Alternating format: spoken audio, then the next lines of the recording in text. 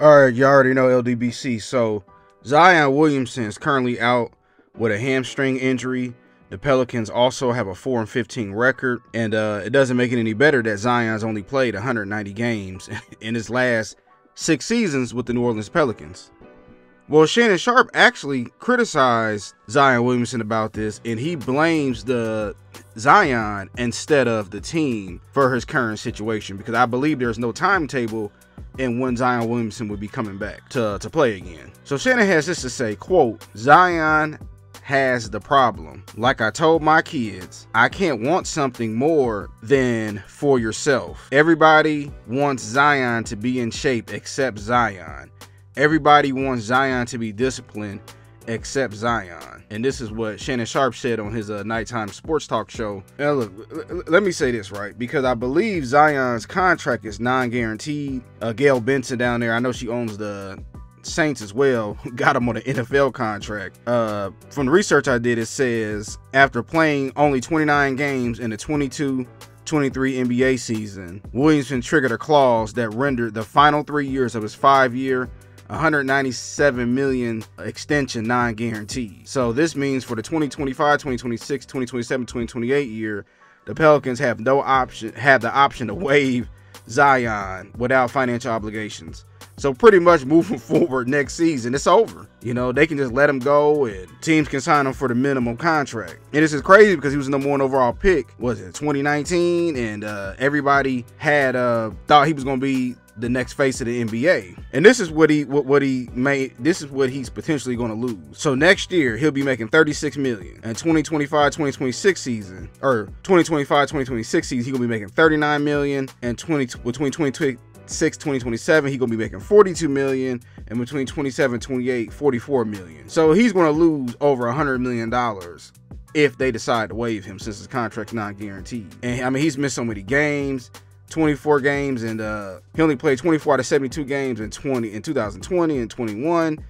Played 61 games out of 72 games. He didn't play at all in 2022. 2023 he only played 29 out of 82 games, and I believe so far played 6 out of 18 games this year. So Shannon says it's about his food and his discipline, and I have to agree.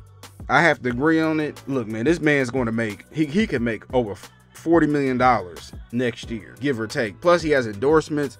Remember, he had a shoe with Jordan brand, and he was in Mountain Dew and all these different commercials, right? But Zion clearly, he don't want it right now. He don't want it right now. Zion makes so much money that he can have a personal chef. Hell, he can get that, what's that food plan called? Factor.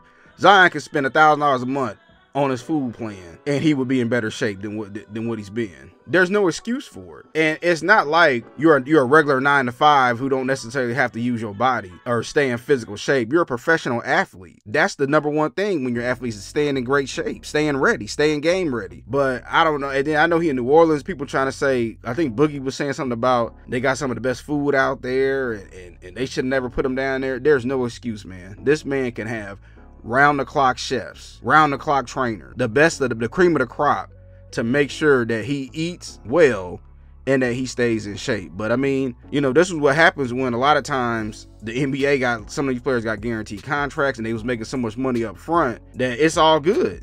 You know, they get lazy. And don't be surprised if they waive him. I don't know if it'll be next year, but it might be the year after. And then what? Then he did lost close to $100 million. And these same people who is giving Zion grace, saying, oh man, you know, leave him alone and all of this, they're gonna be the same ones saying that he dumb for losing all that money for eating, when you can have a professional chef. You know how many us 9-to-5ers would pay for a professional chef if we making $40 million a year? But also Zion, I know he was a late bloomer, but because he went from nothing to the best player, or now I'm gonna say nothing, but as far as like no stars to one of the top players, in his mind, he probably felt like he ain't got to do it. You know, he don't have to train like everybody else. He can just play games and get back into shape, because he wasn't even small at Duke, but he was still more athletic than he was at Duke than he is now, or playing in more games. And like, it's just the fact that they have to weigh you every year, so many times a year, to make sure that you're fit, man, there's no excuse for that, man. I'm sorry, it isn't. And I know a lot of people are going are going to not agree with me on this, but we don't have no, like, why would I have empathy for somebody that makes $40 million a year plus endorsements that can't pay for a professional chef? Even if you pay $250,000 a year, that's chump change. That would be like us paying $20 a month for all our food to be prepared and cooked. And is this supposed to be something that you love, man? I thought this was something that you wanted to do. Nobody forced you to do this, and it's funny because these NBA players, man, they so soft. A lot of these players are so soft. You ain't got no problem signing a contract, but you got a problem showing up to work. He's basically a part-time employee. You know how many of us would love to be in that situation where we could work part-time and get guaranteed contracts, you know? But this is what happens, man. So hey, moving forward, his contract ain't guaranteed, and if they waive him, it's on him. It's on him, you know. Maybe this is what he needs. And I also read something about that he always wanted to be in New York. Well, I mean, this is what happens when you don't own your own company. I get it, you wanted to be there. We all thought you was gonna get there, but you didn't do that. So you got to make the best of what you got. And y'all are a playoff team. Y'all remember when he didn't want to play in that one playoff game, but maybe it was a couple years ago, but he was dunking in the pregame, and he's like, Zion don't feel like Zion, and I was clear to play, but I couldn't. But he just didn't feel like he could go along. He could do it. Man, this dude, man, I don't know, man. It's sad. It's sad. But I just want to get my quick thoughts about it. I'm riding with Shannon on this, and salute to 78 too. We're all seeing their videos on it as well.